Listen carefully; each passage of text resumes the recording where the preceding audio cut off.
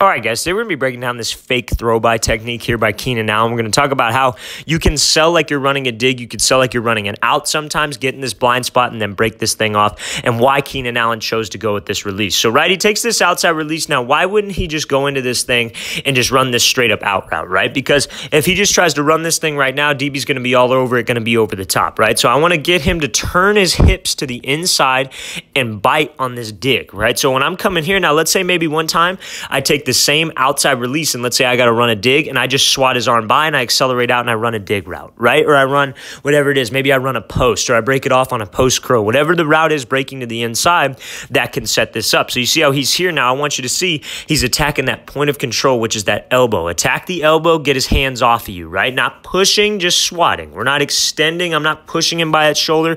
I'm just swatting those hands off and I'm getting in that blind spot now. Now, he's got to be able to feel you in this blind spot. So when you swat his hands off here, you got to really make sure you're here and you got to move your whole body in here. A lot of people will do this. They'll swat and then they'll just go quick feet, but their body will still be going out, right? That's not going to get this guy as much, right? So I got to make sure I swat him by and he feels my body in this blind spot and I make this cut 1, 2, 3, and you see how he gives his head and his shoulder movement here to the inside.